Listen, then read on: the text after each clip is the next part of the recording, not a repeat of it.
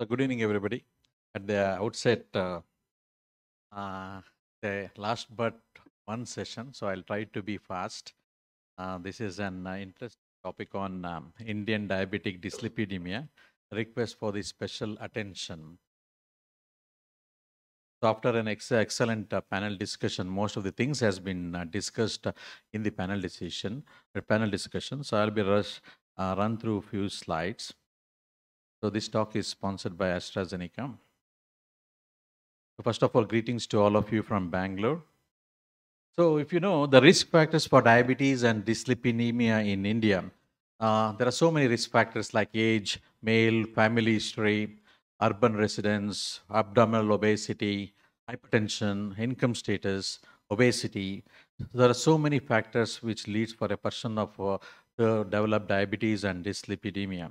So we know that Indian phenotypic, we have a unique characteristic features like higher insulin resistance, greater abdominal adiposity, higher waist circumference, characteristic dyslipidemia, that is high triglycerides, low HDL, and high small dense LDL. So all these things leads to increased susceptibility to type 2 diabetes and CAD. So there are challenges like we have got greater abdominal adiposity and visceral fat at any given BMI, higher waist circumference and waist to hip ratio, low level of adipokine and high plasma leptin, increased concentration of triglycerides, low rate of glucose disposal, impaired insulin secretion and increased insulin resistance, and genetic factors. So Indian phenotype needs to control both like diabetes as well as dyslipidemia. So the early and appropriate treatment is required for both.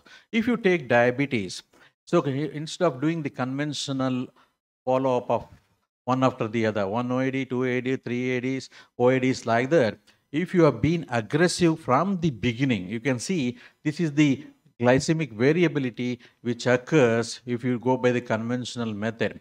But if you are aggressive from the beginning, that is the rationale for the initial combination therapy in type 2 diabetes. So there will be early lowering of HbA1c, avoidance of clinical inertia associated with the stepwise approach of therapy, initiation of therapeutic intervention with complementary mechanisms of actions, potential to use less than maximal doses of individual agents to minimize side effects, and FDC options have the potential to improve the patient adherence. If you do that, you can see the baseline HbA1c as well as the continuation of the treatment of diabetes management. You can maintain HbA1c around 7 or less than 7. So what will be the consequences of delayed intervention? So the consequences is at 5.3 years, there will be an increased risk of MI of 67%, stroke by 51%, heart failure by 64%, composite CV outcomes by 62%. So we need to reduce these events if we are aggressive from the beginning. So this bad glycemic legacy has to be driven off by treating aggressively from the initial stages of type 2 diabetes management. If you take in this slide, if you see, there is a greater reduction in HbA1c with DAPA and SAXA across all the baseline HbA1c group.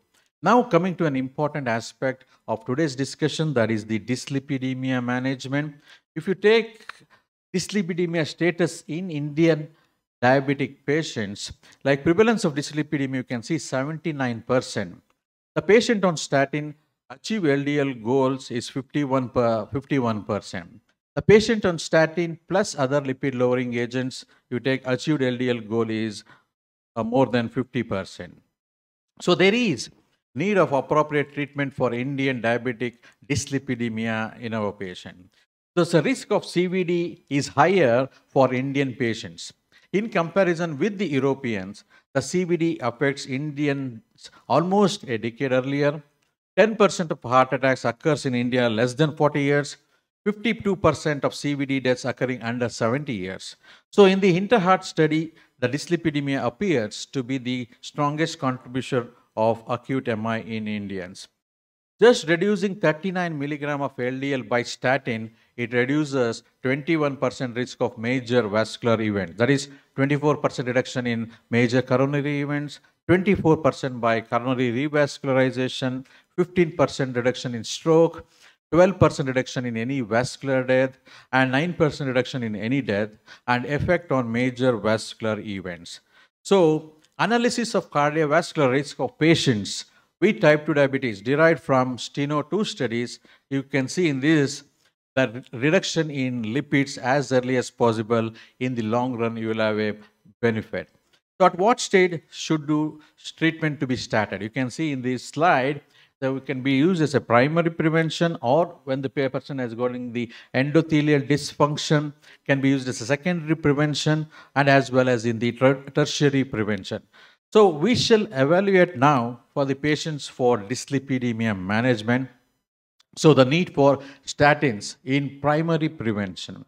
We all know this Jupiter trial. The way back in 2003, we came to know about this importance of this trial, where HSCRP was used as an indicator. The rosuvastatin helped reduce LDL-C by 50% in a year. You can see in this slide, 50% reduction in LDL-C, triglyceride by 17%, and HSCRP by 37%. So rosuvastatin treatment reduced the risk of other CV events as well. You can see in this slide, there is 4% reduction. If you take the number to treatment, number needed to treat is 25, 47% reduction in MI, stroke, or CV death. Revascularization reduction is there. Fatal and non-fatal stroke reduction is there. 45% reduction in CV events in CKD, and all-cause mortality by 44%. So with 50% reduction in LDL-C, the CV events reduced significantly. So the rosuvastatin was found to be more effective in reducing LDL-C, LDL-C-HDL ratio, and non-HDL-C when it is compared with atorvastatin. This is a common question asked, like which to use, whether it is rosuvastatin or atorvastatin. In this particular study, Uranus, you can see the rosuvastatin scores over atorvastatin in reduction with LDL-C, triglyceride ratio, as well as the non-HDL-C. So when it comes to secondary prevention, now that is an important aspect as well. You can see there is a superior LDL-C reduction along with plaque regression helps achieve additional 12% reduction of MACE. So in this study, it is a HELLO study, the person with 2 to 3 vessel CAD, that is coronary artery disease, you can see the study demonstrated an independent association between fibrous cap thickening and improved CEC, that is the cholesterol efflux capacity, that may contribute to morphological changes suggesting plaque stabilization and regression. So this slide is an example of regression of atherosclerosis with rosuvastatin in asteroid. This study is an asteroid study, like they have seen the regression of atherosclerosis by using the intravascular ultrasound. So the rosuvastatin 40 milligrams showed a plaque regression. So this asteroid study, they showed 78% patient showed plaque regression. That is an important study which showed a beneficial in plaque regression. So these two studies, like Meteor and Asteroid, both in early disease and advanced disease, if you use rosuvastatin, the beneficial is more. So rosuvastatin showed higher LDL-C reduction compared to atorvastatin. This is a lunar study. I'm just showing the multiple studies, add-on studies between the rosuvastatin and the atorvastatin. Does the risk end here? There is a need to continue therapy? Yes, the both non-culprit region and the culprit region have similar risk of recurrent events for the next 3 years. This prospective study of the natural history of atherosclerosis over 3 years in patients with ACS who underwent PCI. So what does the recent ESC and ADA guidelines recommend? You can see earlier the better. Even in ESC 2019 guidelines for dyslipidemia, you can see at various level of HDL, Like you can see at 116, 100 milligrams, 70 milligrams, and 55 milligrams. It is always asked how low LDL is the beneficial. The commonest is as low as possible. So that is the answer. The various studies have shown the reduction in LDL does matter, and depending upon the various stages of diabetes or the various level of LDLs, you need to be using a higher statin or the moderate statin or the low intensity statins. So a diabetic patient with or without dyslipidemia may have moderate to very high CV risk. So this is what the ESC guideline looks a very busy slide, but what does it says is depending upon the overall level of LDL C level, you assess the patient and be aggressive with the high intensity statin. Then you can always reduce to moderate intensity statin, or if the LDL-C expectation is not there, you can use the low intensity statin. So it all depends upon the level of LDL-C. So intensification of statins to be considered before combination.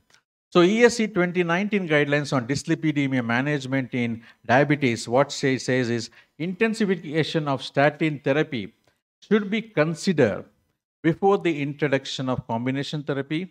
If the goal is not achieved, a statin combination with ezetimibe should be considered. So now the question is always asked, as Dr. Manoj asked in his last question of the panel discussion, choosing the innovator. So why you have to choose the innovator? The common question always is asked is patient cost, benefit, affordability, all this comes into the picture. But why you have to choose the innovator? Is there any benefit to choose the innovator? In one of the studies done with regard to atorvastatin, generics obtained from multiple sources worldwide contained a methylated impurity. Professor Manoria was telling about the methylated impurity that reduces the HMG-CoA reductase inhibitory effects. This is an important thing. That is where the innovator molecule has to be used, because this impurity has shown to have no inhibitory effects on HMG reductase enzyme activity. The Spanish registry data, that is a real world study on outcomes with generic versus brand name statins. You can see in this slide the comparator to innovator statin, the adjusted probability of all cause death was significantly higher with generics. That is 62% higher risk in patients with previous cardiovascular event. So poorer treatment persistence and adherence in patients on generic statins. So patients receiving generics were more unlikely to reach the LDL-C goals. Though these challenges you face regularly in our clinical practice. So when cost is not a factor, so the original innovator molecule has to be used. But if you take with the rosuvastatin in particular, if you take the innovator molecule, the cost difference between the generic Indian molecule or when it compared to the innovator, it is not a much difference. That is what it has to be remembered. It is not like other molecules where there is a huge difference. When you compare with the rosuvastatin among the branded innovator or the generic, the cost difference is not much. By using the original molecule, so you are doing a great justice to our patients. So the rosuvastatin has the largest clinical program from efficacy to the protection and saving lives. Like when it comes to the innovator molecules, so they have got nearly 2,480 related literatures, 100 plus marketed in more than 100 countries, nearly 400 million clinical prescriptions are there. There are 739 clinical studies. That is the amount of backup or background it has got with innovator molecule. To summarize my talk, ladies and gentlemen, the risk of CVD is higher in Indian patients, which can be reduced by reducing LDL-C. Guidelines recommend settling the LDL-C goals for patients on their risk scores and use of statin as the first line of therapy to reach the goals set for the specific level of risk. Guidelines suggest to consider intensification of statins to the maximum tolerated dose before combination therapy. Rosuvastatin helps reduce LDL-C reduction by 52% and triglyceride reduction by 21% in diabetic dyslipidemia patient. To have optimum efficacy, we should consider original statin. We are doing justice to our patient. Thank you for your patience hearing.